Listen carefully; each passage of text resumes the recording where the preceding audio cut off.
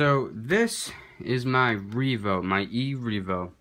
Originally it was a nitro revo 2.5 and it was driven then. The motor went to shit in it, so I decided to make it a electric revo because I've always been in love with the e-revo, but I never put in the money to actually buy a brushless one. So this e-revo has not been driven before. Brand new chassis, brand new center diff. The front and rear diffs are all the same, are all original from the Revo 2.5. I got these sick rims on it. Pretty sure these are RPM rims. I don't know these tires' name, but I'm pretty sure they are on.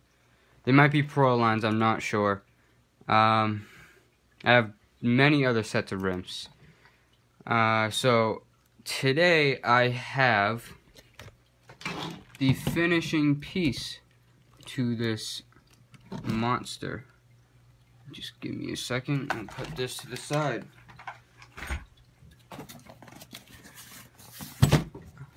I just recently decided to buy this. Let me just get the camera straight, because I am sick and tired of seeing it sit.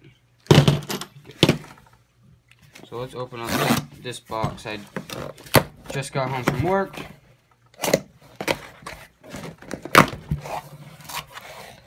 So, in this box is the Castle Creations Sidewinder 8th. This is the 8th scale version of the Sidewinder. The 1/10 scales, obviously, so it's a big brother to those, but a little brother to the Mamba Monsters. But they work just as well and put out the same amount of power, or maybe a little less power, but get rid of that. I had a really tough time deciding which motors I wanted to, or motor and ESC to go in this beast. I was thinking about the Hobby Wing Max 8 combo. It was a little pricier than this, but I didn't really know how good of a product that was, because on my research I didn't really find anything on it. I know people are getting crazy speeds out of the Sidewinder 8th. They're getting over 100. So I know it puts out enough power. I also thought of my Tekin RX-8 that I have in my electric buggy, but I wanted to keep that in there because why not? And also I have a funny car, a Traxxas funny car, and I thought about taking that motor and ESC out of there. But the problem is that it's only up to 3S. So I wanted to run 4S and more and 6S, which you can do in this with this. So it was mainly between the Hobby Wing and the Castle Creation Sidewinder 8th. I decided to go with the Sidewinder 8th because I found more on it, and that is that. So let's get to opening this box. Pretty sure this is the ESC, which it is. So you got the driver's ed guide and some stickers. I always love stickers. Stickers are good. Quick start thing. That is that. I will be going through that. I have the Castle link for the computer, so I can link this up to the computer and tune it to my needs. Look at this. This is beautiful. I'll give you a close-up. Wow.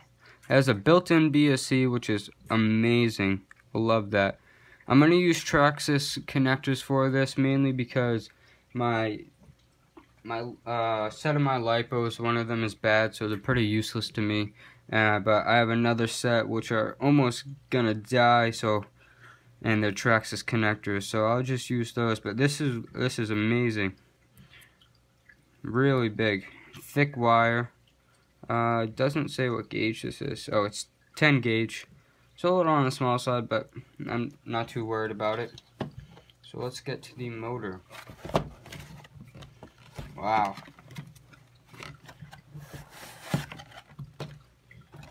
So the motor does come with its own hardware, which is always a plus.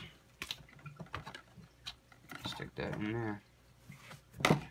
And wow. Look at this. This thing's got some weight to it. Feels good. This is 2200 kV. I'm pretty sure this weighs more than my Tekin RX-8. This is a beauty though. Wow. So I'm going to get my revo up here. And where's mine?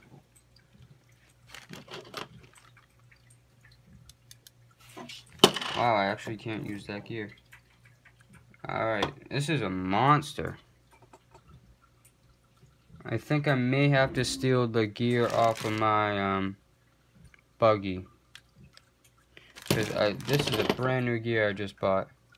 And it does not fit on there. I probably should have looked at that before actually buying the gear. But wow, this thing is a beaut. So I'm going to solder on these leads. I'm going to put this motor in. I'll take the pinion gear out of that and throw that on here. So I'm going to be running an 1856 gearing, which not too bad. Originally I was going to put this 22 spur gear on it, but I guess that is a no-go. Alright, so I'm going to get this mounted up and I will talk to you guys after.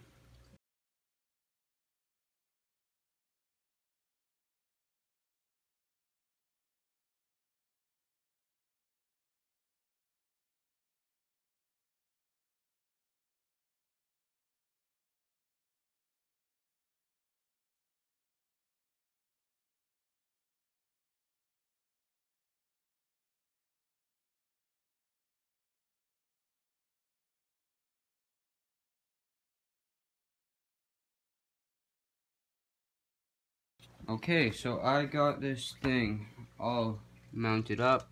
I will clean up the wiring. I just want to turn it on first, make sure everything works properly, make sure I don't have to send anything back.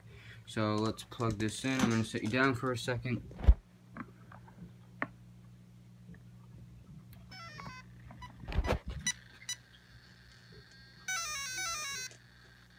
So I'm running 4S in this thing.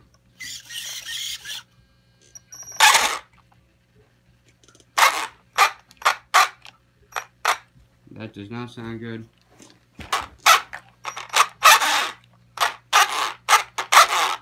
I have to switch these around to... Alright, so, I troubleshooted for like a half hour, 45 minutes, trying to figure out what that huge, loud, squeaky noise was, and I figured it out. I originally thought it was the slipper clutch. I thought it was too tight, but it wasn't. And then I messed around with the gear mesh. It wasn't that. But well, it was the gear mesh technically. I came to a conclusion. I was running this Mod 1 pinion gear, and the spur gear is a 0.8 pitch, and those two do not fit well.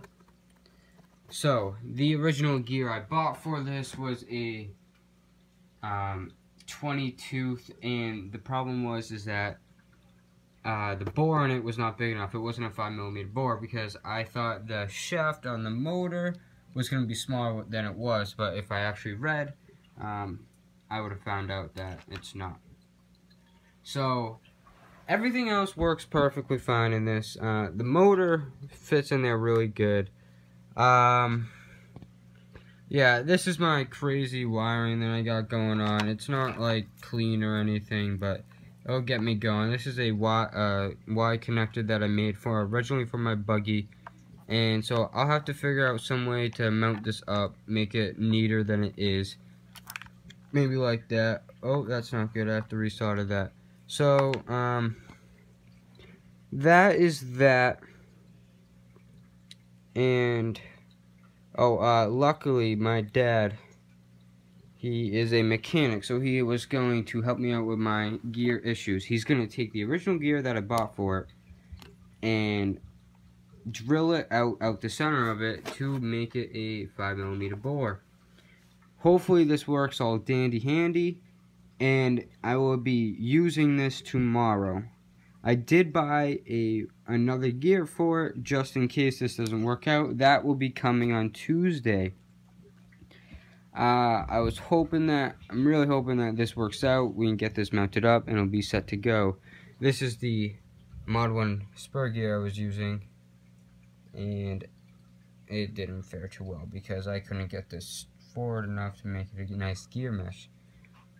So that is that. I'm gonna have to resolder that right there, right now. But yeah, I'll put an update video up maybe tomorrow if things don't go well. Well, by the time you're seeing this, it will be tomorrow, so I'll just update it tomorrow. Thank you all for tuning in, and I hope you enjoy.